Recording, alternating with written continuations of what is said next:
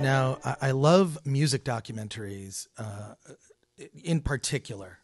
Kind of my favorite style of documentary. That's a genre unto itself, is a really good music doc. So let's talk about your doc, Frank Meyer, Risen. Risen. It's the story of Sharon Hellraiser Smith. It is out now on VOD, all platforms. You can get it everywhere.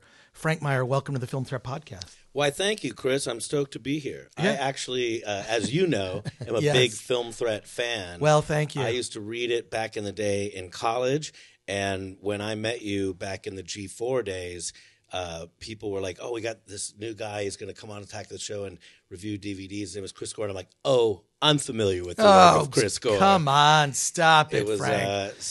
I'm stoked to be here and stoked that you are still championing film.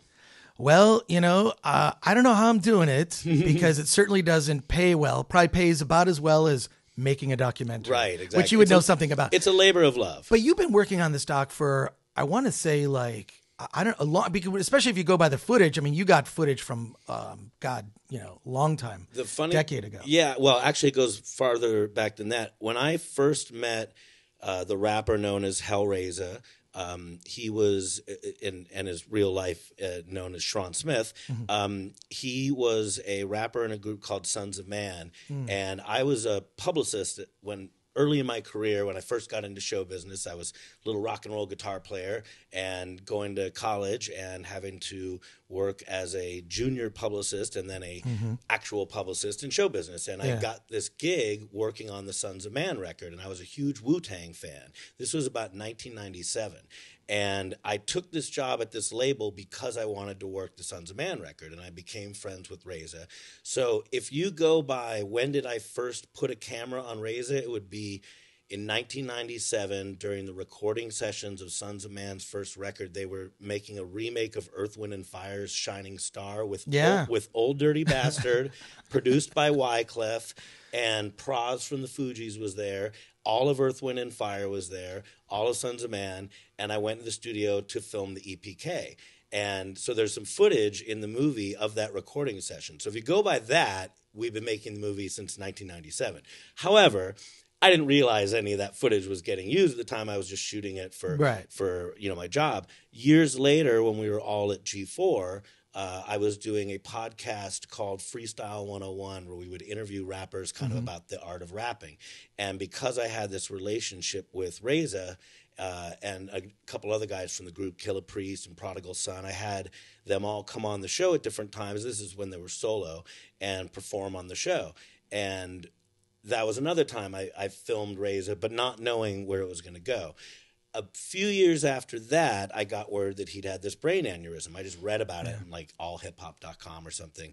And I called him up, and he didn't sound good, but he was downplaying it a little bit. Kind of like, oh, man, it's going to be fun. I'm going to be rapping again soon, blah, blah, blah. And a mutual friend of ours, Joe Lynch, and I went out to go shoot some stuff in New York for Freestyle 101. And we decided just to take a little trip out to visit RAZAH. And that was when I first saw him in person. He was in a wheelchair. He was not doing well. He was super depressed. And what he really hadn't revealed to people is that he didn't just have an aneurysm. He wasn't just slurring a little bit. He lost the entire left side to his body. So he couldn't walk. He really couldn't do much of anything the way that he had. And he certainly couldn't rap the way that he had. He was a fiery, fast, lyrical rapper, and now it was hard for him to even talk with a normal cadence. He was struggling. And since we were out there shooting rappers, when we met RAZAH, we kind of thought it was really heavy. It was like, wow, here's a guy who had all these skills and now had them taken away. And we thought that was just a really interesting position to be in. So I asked RAZAH if we could start filming some of his recovery. And he was very guarded at first, but eventually, because we had this history together, he was like, all right, man, we'll just make sure you got my back. And so we started filming it. Well, it's interesting because it's kind of like the recovery of two things. One, the recovery of his physical well-being, right? And his road to recovery, you've documented that. In addition, it's kind of the road to recovery of his career. Because there's an interesting thing where he talks about how, like, he couldn't maybe get a full sentence out of this thing, but he could get a piece of it. And it's like, but that's how people do it anyways. When they record, they'll get a piece of something, repeat it and whatnot. But to back up a bit, before we talk about that, like, hip hop is, in terms of a musical movement, is probably the biggest thing to happen in music. I don't know. I mean, since rock and roll, sure, right? I mean, sure. it's the only thing you compare it to is, like, biggest movements in music. It's rock and roll, hip hop, Yeah. and Wu-Tang Clan. I feel like Wu-Tang Clan is kind of like trying to explain to someone who's never heard of the Marvel Cinematic Universe or the Marvel comic book universe, like, because there's so many people connected to Wu-Tang Clan. Yeah, and that's a really good analogy too, because they not only were a group, and obviously hip hop and rock and roll had seen many groups, but it was a 9-person group, and every guy in the group had this very distinct identity and kind of a crazy sounding name, Master Killer and Right. the Genius, and like Ghostface Killer, who for the first 2 years that Wu-Tang was a group, Ghostface didn't show his face. I don't know if you remember that, but he would wear like a hood over his face, and he was like the unknown MC, like the unknown comic. Like, he would do these crazy raps, and no one knew what he looked like. And it wasn't until his first record, Iron Man, when he revealed himself like a comic book character. So all these guys really did have these larger than life personas and these rap skills that kind of matched it. And so Wu-Tang, when they came along, really were like a comic book group, and then very quickly they kind of embraced that. There was Wu-Tang comics and Wu-Tang action figures, and even their logo had that kind of Batman sort of vibe. Like, you could see it in the broadcast in the sky, and it'd be like, my God, Wu-Tang Clan, assemble! It is like the Avengers, right? Because but the Avengers of Endgame, like the very end, where it's just like everybody.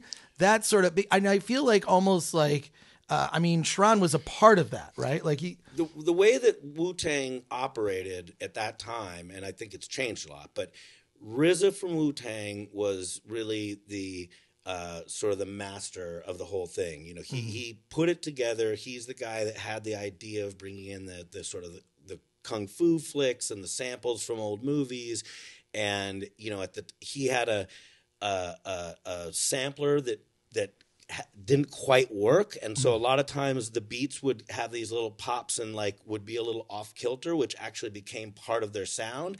But it was because he just had shitty equipment, and you know what I mean. But that's part of the lore of why they had such a unique sound, why like their beats would suddenly shift and like didn't even sometimes seem like they were on a grid or anything, because they weren't. You know what I mean? Like they were so grungy about everything they did. So RZA had all these ideas, and what he did is he was working with his guys doing the Wu-Tang Clan. At the same time, they were working in the studio called Firehouse, and all the guys, and we talk about some of this in the film, all the guys from Wu-Tang were in the studio making that. But then they would all tell their homies, like, hey, man, you got to come here. We're doing this cool stuff, and it's got horror movies and this, that, and this, and, kung fu movie samples. And so all these other kids were coming around, and that was like the guys from like Gravediggaz and Killer Army and Sons of Man. And they were like a couple years younger, and it was like the nephew of this guy and the little brother of this guy. And they were also in the studio writing and grinding and just hoping to get their shot. Because what would happen is they'd all be in there listening to a beat, writing. And RZA would just come out and pick a dude. He'd be like, you, come in, give me one. And you might go in and lay down a verse that might never make it on a record, or he might use on a different record. A lot of times he liked having people around because when he wanted to do skits, he could just call all the kids in the room and be like, all right, everyone act like you're in a gang fight. So all those Sons of Man guys are all over the first Wu-Tang record, because they'd be like, I'm the voice you hear when this happens, or I'm in the Bring the Ruckus chorus, or this, that, and this. So at the same time, he made the Wu-Tang record. He made they were working on the Sons of Man early stuff, and the Gravediggaz record, which Prince Paul from De La Soul was involved in. All that stuff was happening simultaneously, which, when you think about it, is insane. The amount of music all coming from a bunch of guys who weren't even really by the music industry considered musicians. You know what I mean? Like, this is before anyone took rappers seriously as musicians. So, like, I'm sure even the engineers at the studio were just like, what the hell? These guys, kung fu movies? And is he using a sample of a bee instead of a snare drum? Like, what is happening here? But isn't that the best sort of creative environment, is one where there's just like where the musicians, no rules. There's no rules. You're just like, it's like a garage band or whatever. It's just punk rock. It's sort of a punk rock approach. It's like, well, this is the equipment I have. I guess we'll just do it with this and go from there. And what happened is that first Wu-Tang record blew up so huge that every member of the group, and this was kind of by design, got a solo deal. And then RZA had a production company and had an indie label, and he was putting out like all the indie groups, like the smaller groups, while his gang, all Method Man and those guys were signing to major labels. He was doing like RAZAH Sharp records and putting out all this indie stuff that was more street, a little less commercial. That's where Sons of Man came out of. But then when the Wu-Tang record blew up, as did like all the solo records, suddenly even the groups on the indie labels got major label deals. So that's where I came in, as I was working at this label called Red Ant, and I heard, we're going to sign Sons of Man. I'm like, you got to let me work that record. Like, that's my jam. I want to work with those guys. So that's kind of where our whole thing formed. But RZA was an interesting story because he was a kid. He was like a 14-year-old kid. All these other dudes were like in their early 20s. And him and a rapper named Shaheem, who was the Rugged Child, they were like the two little kids hanging out, but they were super dope rappers. And so everyone kind of knew, like, oh, he's crazy. And he's super intellectual, and he was like a young Nas, like really deep spiritually. And he took that name Hellraiser. Remember the Hellraiser movies at the time.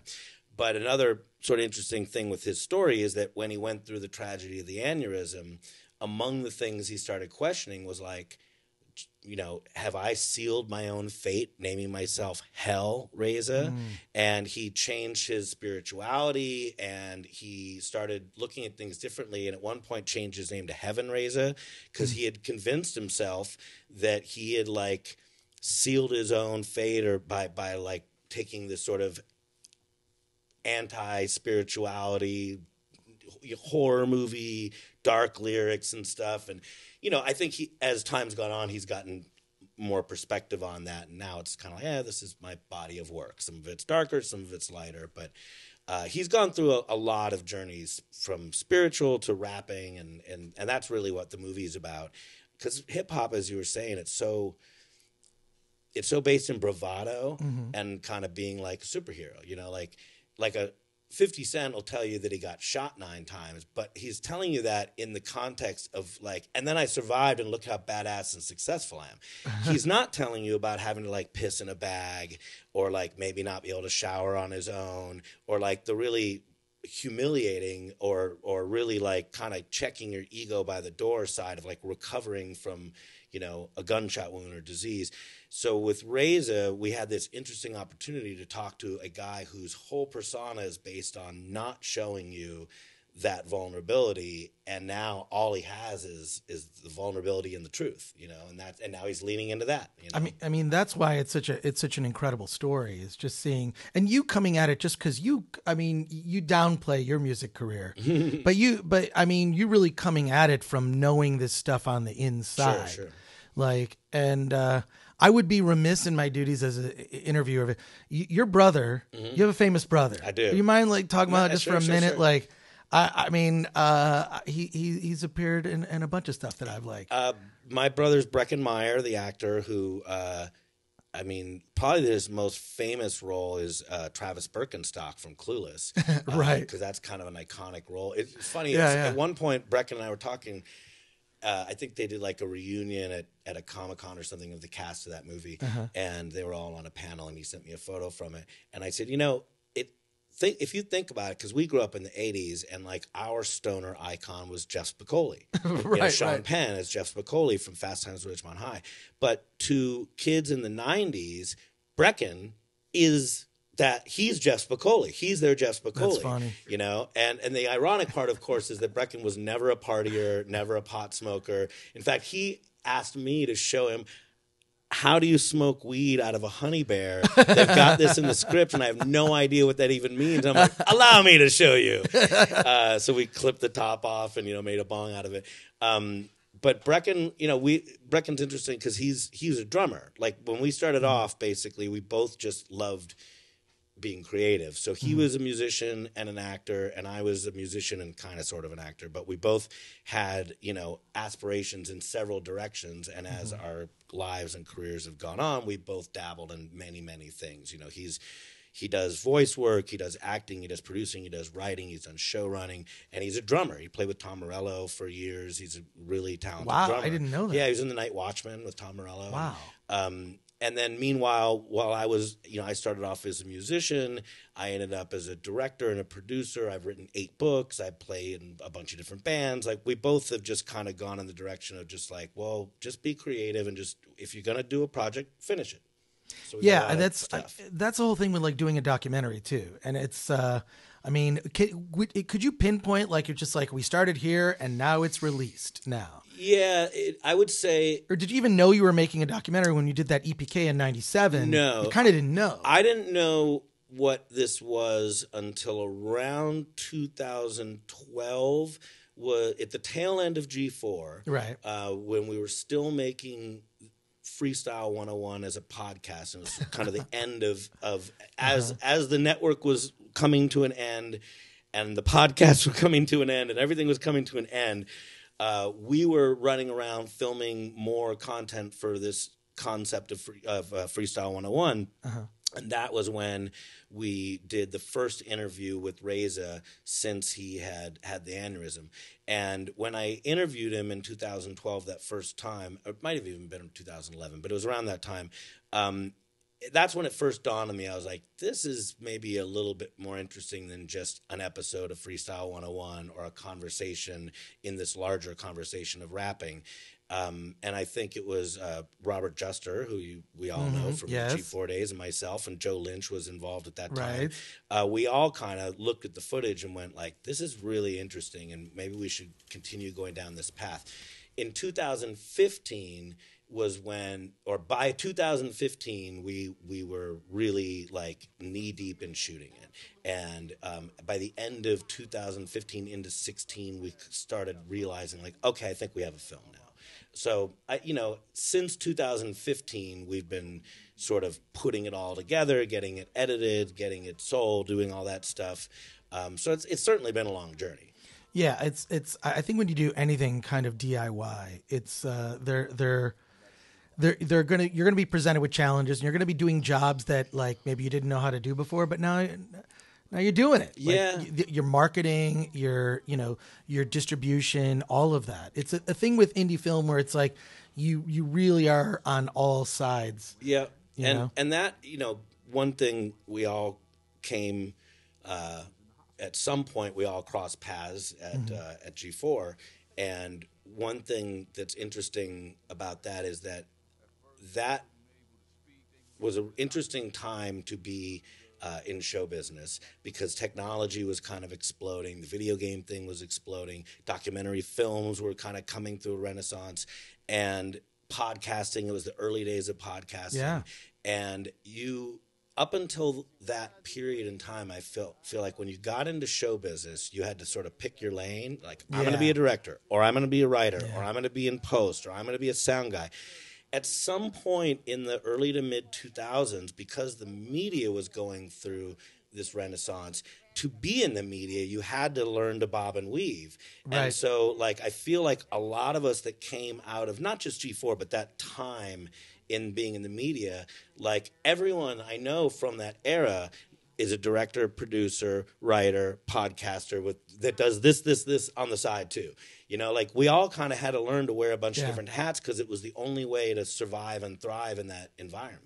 Well, yeah, because it just, entertainment at that time became even more fluid. I mean, the multi-hyphenate was always a thing, right? Writer, director. But now it's just sort of, that's turned into a paragraph. Yeah. You really need to have just a multitude of skills in order to, make some mark in entertainment now. There's just really no way. And you have to be flexible. You have to be flexible, and you have to learn jobs you didn't think you need to learn. And I don't know. I think it's an exciting time because previous to that, I don't know that the tools are really in our hands, right? Where you could take this Black Mirror, right? And through that, I mean, look, as much as we've got all this equipment sitting around for this podcast, technically all you need is really an iPhone or a mobile device to do a podcast. You can record it, upload it, and do everything on your mobile device. That's why I love those guys that like, I'm going to make an iPhone movie. I'm not going to wait for my opportunity. And then suddenly they've, done everything, including edited it on their iPhone. Yeah. I love that. I mean, Soderbergh did one like that recently. Yeah. So, and did you see, was it called Tangerine? Tangerine. It's on Netflix. Fantastic. Yeah. Great movie. Just and well shot. Like it looks really good. They used the iPhone 5S. To shoot Tangerine. But, there's a lot you can do in post, obviously. Again, yet another skill. But on the business side, that's the thing with indie film. Like there's even more you can do now. Like this movie is out now on VOD, so you can go on iTunes, you can go everywhere. But you made that happen, right? Like you guys made that deal. We went and we spent a long time going down every path you can go down with this thing, and we ended up finding this company called Indie Rights, and we got along with them real well, and they take it out to the digital platforms, but they kind of roll it out so you hit one and focus on it as you go, as opposed to just wide release day because these days there's so many ways to get content that if you spread yourself too thin, you don't really make a dent anywhere. If you go to Amazon or iTunes first and focus your first month or so on that, you can actually chart and then use that charting position to gain a little leverage as you go to the next platform, and the next one you start to sort of build your story as it rolls out. So folks can go to Amazon right now. We have a website also, risendocumentary.com. You can learn more about it then. And there's trailers and stuff up on YouTube and all that jazz. But Amazon Prime is the place you want to go to check out Risen, the story of Sharon Hellraiser Smith. I like now your publicist skills are coming into play with promoting the movie, which I mean, you have to have those skills.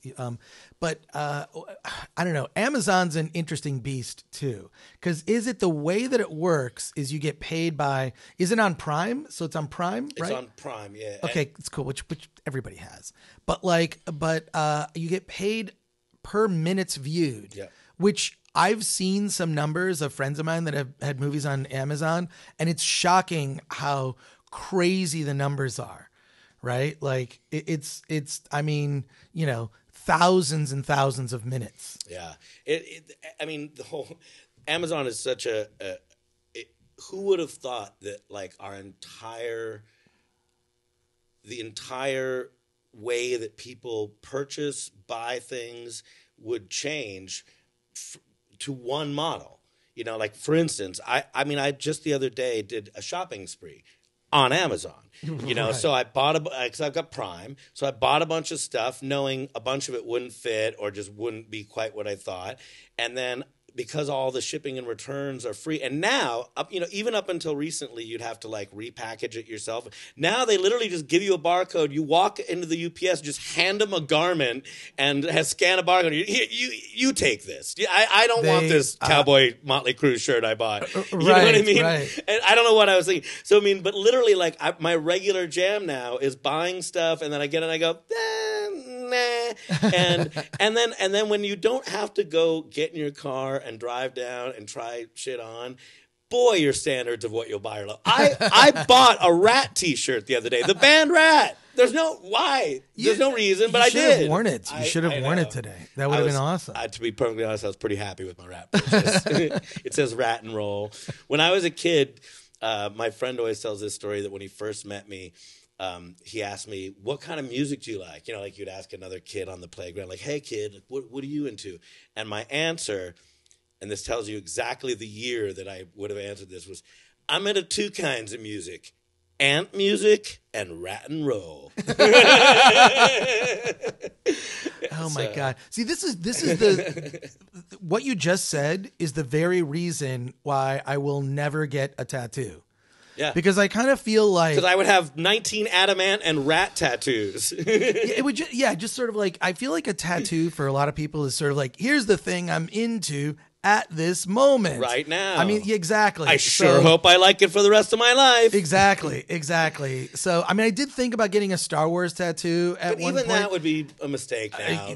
Now it would be a big mistake. I kind of feel like with these last few movies, they're just, I don't know, man. I don't know what, Star Wars for me is like a bad relationship. Some fond memories, but I'm glad I'm no longer involved. Yeah. That's kind of how I feel about Star Wars. It was fine, and you know what? We're good. Star Wars. Did you like Mandalorian? I like Mandalorian. I like Mandalorian. It's not great. It's really good, and it's entertaining. It's fun. It is not a great show. Right. It's not a show that's gonna like, change my life, or it's, you know what I mean? It's like Baby Yoda's cute. Right. Yeah, okay, I don't know that I would have anchored the entire plot of the show around Baby Yoda. Like the one episode when he's introduced, I was like, oh, that's the Baby Yoda. And like 3 episodes later, I'm like, we're still on Baby Yoda? Like, right. This is a thing now? Oh, no. The whole show's about Baby Yoda? The whole show will be about Baby Yoda into season 20. And the other thing that I didn't realize till I was a little bit into it is that that's not Yoda. Yeah, it's not Yoda. I mean, timeline-wise, that's not our Yoda. It's just another Yoda. Okay, can I tell you the... So that means they all look like Yoda, in which case the Yoda we know is not special at all. Well, here's the deal, is there was another Yoda-type character in the prequels named Yaddle, if you recall. I absolutely do not recall. These are not deep cuts.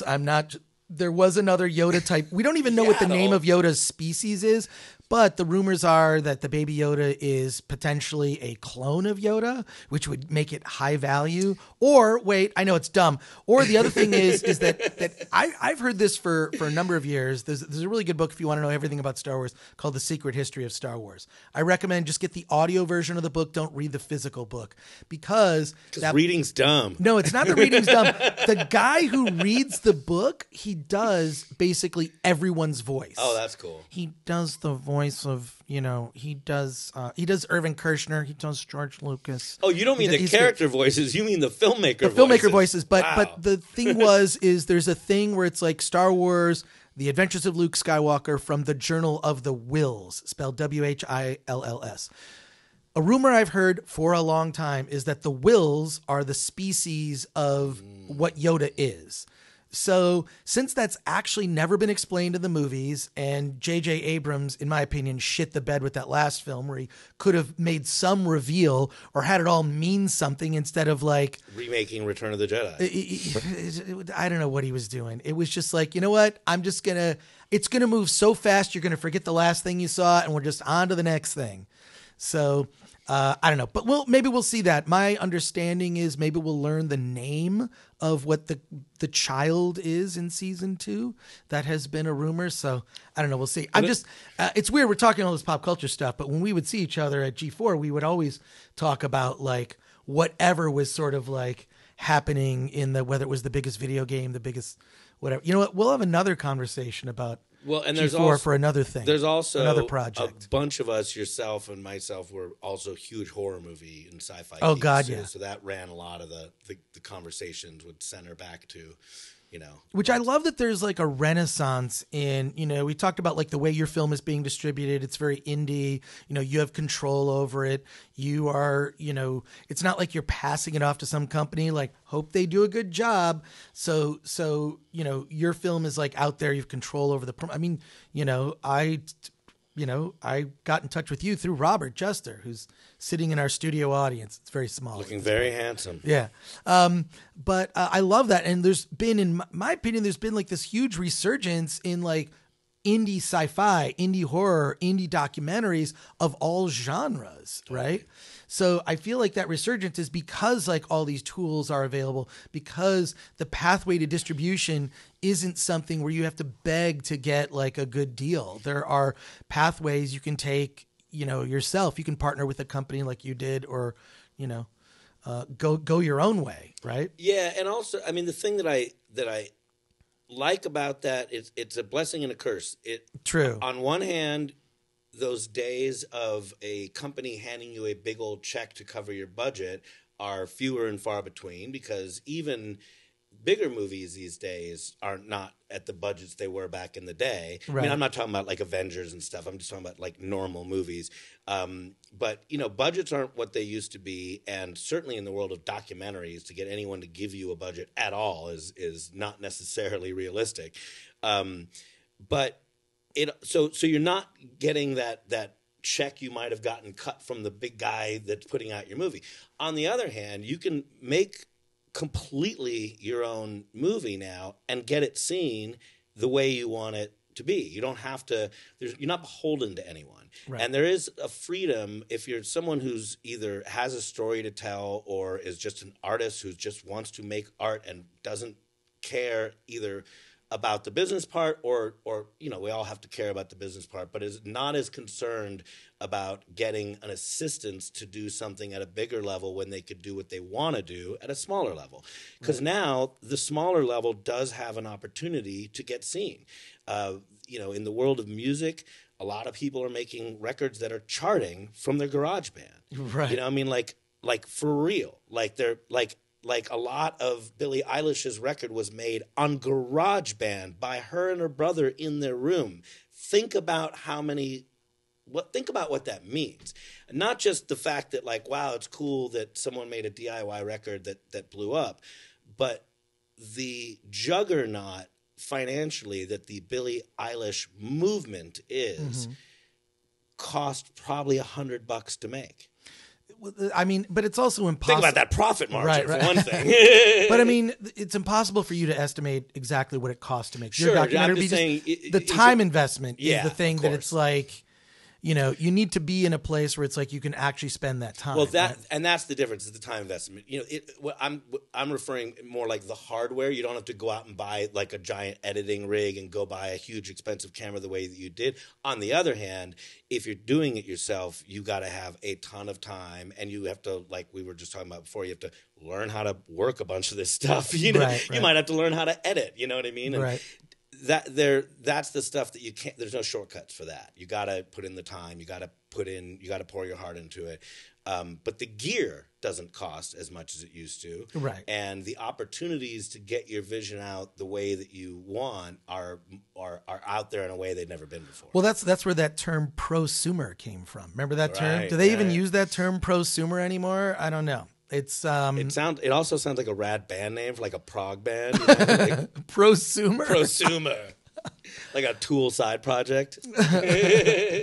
Are you still doing music too? Like, Yeah. just because I feel like I saw your band once. You either might have. that or I saw. Well, we played in a band once. Do you remember that? There was a G4 party where we did a cover second. band set. You did? sang "Living on a Prayer." I did. You sure did. Wow. Yeah, we did. I think we did "Cherry Bomb" and "Living on a Prayer," and it was our buddy AP from Knights of Monte Carlo was involved. Oh my God. And we played yeah. at the Cat Club. Oh my God. I totally Yeah, remember yeah, that yeah, now. yeah, I yeah. was terrible. No, I don't know about I was terrible. You, sir, were a delight. Oh God, that was embarrassing. I think the only reason that I was like, okay, I'll embarrass myself is there was some, if I recall correctly, some charity element to it. Yeah, right? I think there was some Yeah. charity element, but also I think you kind of just want to sing some Bon Jovi and let Sure. it loose. Who didn't? That is exactly why I did that. But I have a band called the Streetwalkin' Cheetahs that was around in the 90s and released a ton of records, then broke up for a decade and is now back together. We have a new single out. You can get it on Spotify and Amazon and Apple Music called "We Are the Ones We've Been Waiting For," and a new album on the way. I have a band out of Long Beach called Blind House that's members of the Cadillac Tramps and Social Distortion and me. Oh, wow. We have a new single coming out in a couple weeks called "California Sound." And I sing with James Williamson, the guitarist for the Stooges. We've done a couple records together. And we have a band called James Williamson and the Pink Hearts. And I also sing with a guy, I'm guessing you're familiar with, the 80s heavy metal gladiator Thor, star of Rock and Roll Nightmare and Zombie Nightmare. Oh, man. over the years, I've became friends with that lovable heavy metal gladiator and have produced like 3 records. And I'm actually his new single I co-wrote and produced, and we're performing it at the Whiskey this Thursday. Nice. Yes. Although That's by the awesome. time this airs, it'll be the Whiskey last Thursday. But yeah, so it's a weird thing because I basically play in a punk band, a rock band, and a power metal band, and then with a rock and roll Hall of Famer. It's a very weird musical career. But that's good. You have to diversify your creative portfolio. Yes, in a exactly. sense. Yeah. And documentary filmmaker. Yeah, exactly. Cool. All right, Frank, again, if you could just, where's the website people can get more Sure. info? You can go to risendocumentary.com. You can go to Amazon or Amazon Prime to pick up the movie Risen, the story of Sharon Hellraiser Smith. And Frank, thank you so much for doing the Thank you, film. man. Absolutely. Thank you. Oh, wait, no. hold on, We're doing this. Actually, the new one is. Have you seen What's the people new one? doing the I shoe have bump? not. I can't do the. I can't do the shoe. Really, bump. this doesn't look awkward? No. It probably looks awkward on camera. But thank you for appearing on the Film Club Yeah, no podcast. problem, man. It's awesome. Thank you. Cool.